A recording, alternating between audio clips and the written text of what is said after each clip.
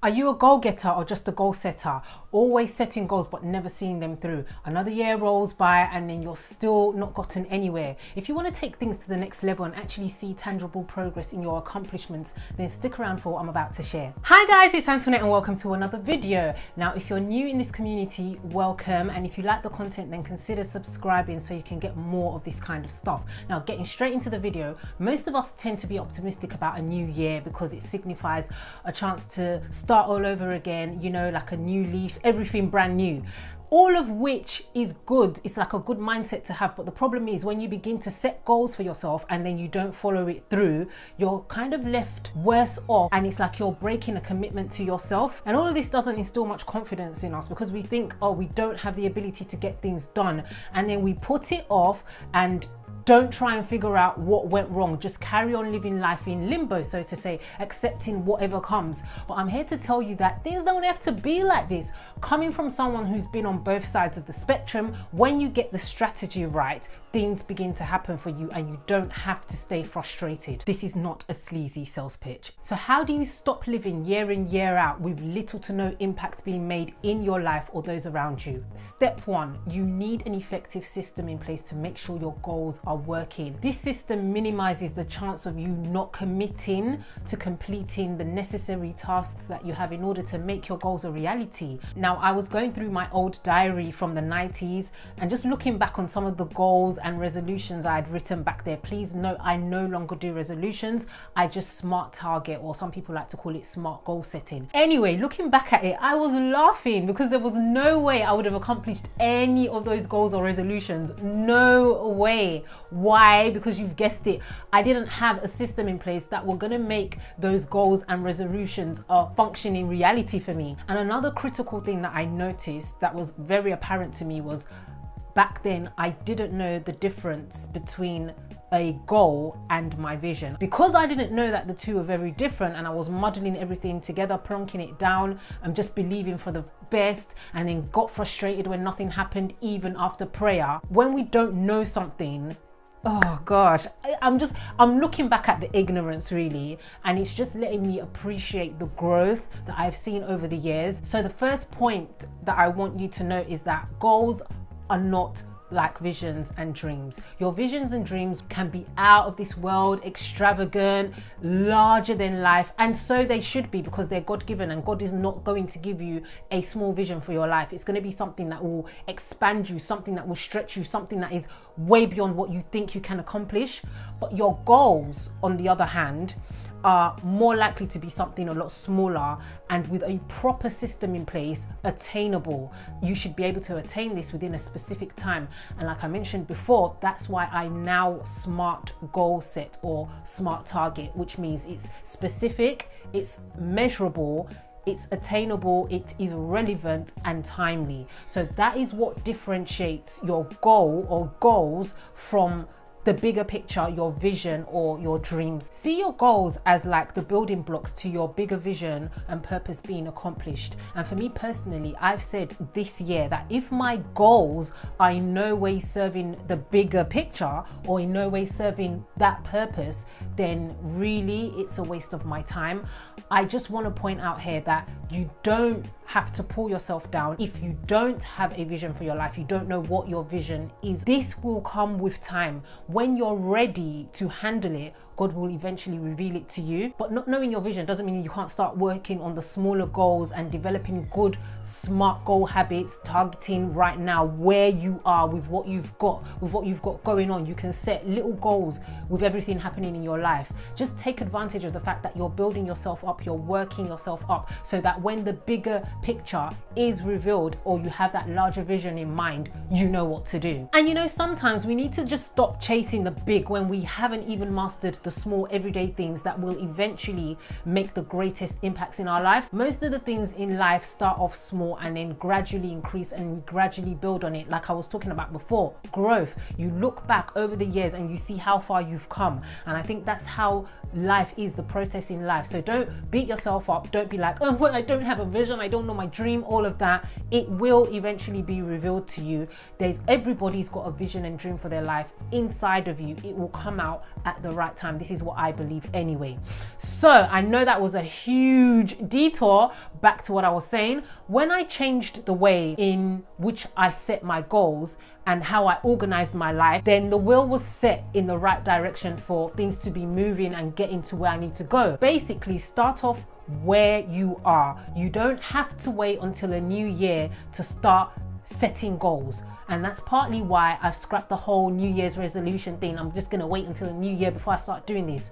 No, when I'm ready, when I feel that I'm ready to achieve an attainable goal, regardless of what time of the year it is, then I'm going to start. This could be in July, it could be in August, it doesn't matter. Every day is an opportunity for you to make change in your life. Now, the next step for you to do is write it down and zoom in. A lot of people don't like to put the effort in because they're like, I don't want to do this. I don't see the point. These things don't work anyway. It probably didn't work for you because you were doing it all wrong. You were doing it with the wrong mindset, all of that. But once you know what to do and you do the right thing, you start to see results. I can't stress this enough. And I'm saying this because I used to think like that these things don't work. I used to be so pessimistic about everything. But once I knew what to do and how to do it properly, and I began to see results, I was just like, okay, the problem really was with me. So there's no way around this. You're going to have to roll up your sleeves and actually do the work. Now, you can start off by writing a whole bunch of ideas or things that come to your mind on a piece of paper or whatever, but you need to eventually narrow it down and be very specific in which ones are your priority. A lot of people say that you should have around 10 goals in a year, but for me, and I'm talking about myself personally, I've got to the stage where I'm not putting unnecessary pressure on myself.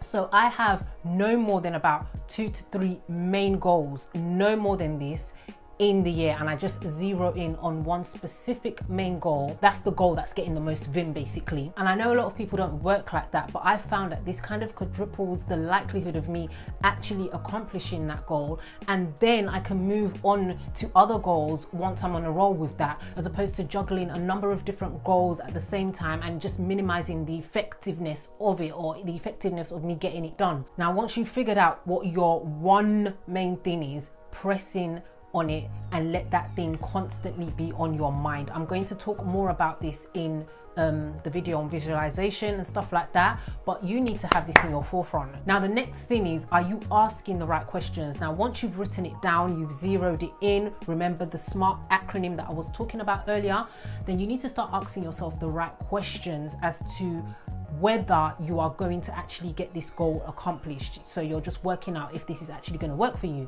So for example, you just saying, I want to be healthier, it's not a specific enough goal, it's too generic. There are a number of ways of becoming healthier. So you need to specify how healthy for you is going to look like and how it's going to work. You need to write something along the lines of, okay, going to the gym 3 times a week for an hour each session. But you also need to take into consideration the fact that, okay, are you now going to be waking up earlier to go to the gym? Or where else in your schedule can you fit gym time? If the mornings can't work for you, is it going to be the evenings? If it's the evenings, if you have children, who's going to look after your children? Those are the questions that you need to start asking. How much is your gym membership going to cost? Do you have that extra funds, especially if you're on a budget now? Start asking those questions, those necessary practical questions, because if you don't ask it, then how is this goal going to be accomplished? You haven't covered all bases. Another example is, you might not be living with your child and you want to see that child more often. Write down how you think this is going to work for you. Are you going to be leaving work earlier, an hour earlier? Is your manager going to be cool with this? Or are you going to have to free up your weekends? And you also need to bear in mind the child's other parent. Are they going to be cool with your new arrangements, or even in seeing your child a lot more? Does it fit into their schedule? So we have these outlandish goals, but we don't necessarily always consider all the possible external factors that might be out of our control that needs to be accounted for in order to see this goal to reality. So it's almost like you need to have like a thinking process, think through the whole thing from the start to the finish. Be honest with yourself. And if you know that you can't see this thing working in your writing stage, then it means that you're not ready yet. So maybe it's time for you to leave that to the side. So the bottom line is, think of the logistics in how your new goal is going to work for you. If it's not going to work, move on to the next. And for me, an example that I can give you is in 2019, last year, I wanted to cut down my sugar intake by half. I didn't cut sugar out totally because I knew that was a myth. I knew that wasn't going to happen. I've got a sweet tooth. So realistically, me going cold turkey. So I did pace myself and I made a goal that was more attainable for me. I'm done with setting up goals and failing and feeling like crap afterwards because I set a goal for myself that wasn't going to happen. Anyway, what did I do? So for me to cut down my sugar intake by half, I needed to measure how much sugar I was already taking in because I really didn't know. So for the whole month, literally a whole month, I had to record everything. I went ham in measuring my sugar intake. Or if I didn't know, I kind of estimated it so that I could be more specific. Now, this allowed me to know exactly where I needed to make necessary changes. Moving on to working it out. If you've ticked all the boxes, then you need to start planning or scheduling that activity or project into your everyday life. As I've mentioned before in last week's video, when you put it in your calendar, then it becomes real to you and you're subconsciously setting yourself up for it to work. Now, going back to my cutting down my sugar intake example, I knew the biggest change I needed to make was in my shopping habits and to limit the room that I had to making excessive sugary purchases. So I started to do a lot more online shopping. I used honey instead of sugar, all of that kind of stuff. There was just different things like that I had to map out for me to see the results. And you see, the beauty of this is when what you're doing becomes a habit, it's really hard for you to break. So last December, I just wanted to while out because I thought to myself, you know what, I've been good for the whole year. I've measured my sugar intake and I've literally cut it down by half. So I decided, okay, I'm gonna buy myself a whole Galaxy bar of chocolate, like the big massive ones. And you know what happened? I couldn't eat no more than 2 strips. So like after the second strip, I felt like an overload of sugar and it was making me feel so sick that I just abandoned the whole thing. It's probably still sat in my fridge right now. But my point is, I had got into so much of a habit of not having that much sugar that when I did kind of like infuse a lot in at the same time, my body was like, no. So it's a good thing. You just need to get into the habit. You need to get into the routine of things. And once you get into the habit and the routine of things, your goal is going to be accomplished. It's the little everyday things that you do bit by bit that matter the most. It's what builds up the bigger picture. It's what makes you more successful later on in life. Finally, the next step is accountability. I'm very big on this. If you've been following me for a while, you know.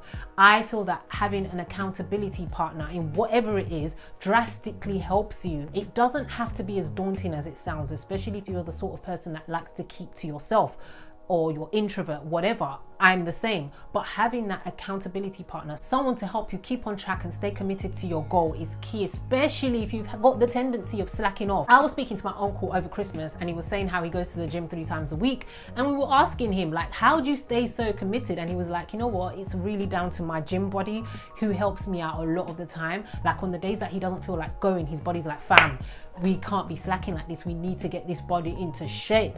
And when he leaves the gym, he feels so much better. So consider letting in someone on what you're doing. Obviously someone that you can trust, someone that can help you and just be a support for you in the times that you need it, or someone to kick your backside up when you need it as well. Basically, your goal needs to be super important to you for you to want to change. Your reason has to be big enough of a motivation, otherwise you're probably just not going to make the move. Let's be honest. And honesty for us, being honest with ourselves, is so key. If you're not ready, you're not ready. Most of the time, big changes are only ever made when we have no choice but to. So don't come down too hard on yourself if you don't have the urge to change, even if you know you should. I mentioned this in my last videos. We're creatures of habit. We don't like to change, especially if our current setup is comfortable and working for us. Basically, it's not a detriment to our being. And at the moment, moment, a lot of my major changes have been circumstantial. I didn't like where I was, and I knew things were only going to get worse if I had stayed the same. My sugar reduction goal came about when I was experiencing period pains, cramping, heavy bleeding at the time of the month, random breakouts on my skin, all of that, and I tried everything else. So I had no choice but to reduce my sugar based on the doctor's orders. So for me now, my aim is to get to the stage where I willingly change on my own accord without being forced into changing. Lord, help us all. Now I want to hear from you guys. What goals and aspirations do you have this year? And are you at that thinking stage, that writing down stage where you're like, okay, is this gonna work? Let me know. Let's have this conversation. Let's engage together, if not here on my Instagram platform.